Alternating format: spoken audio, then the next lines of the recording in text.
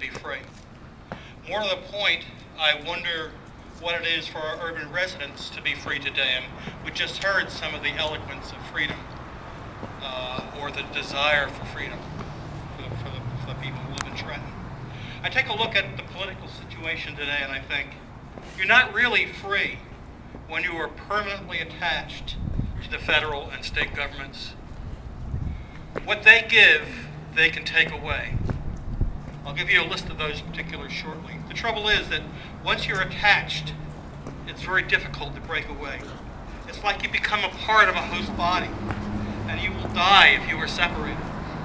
However, if you assert your freedom, you won't die.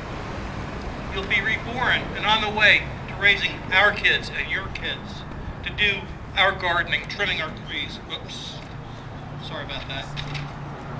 You'll be reborn on the way to success.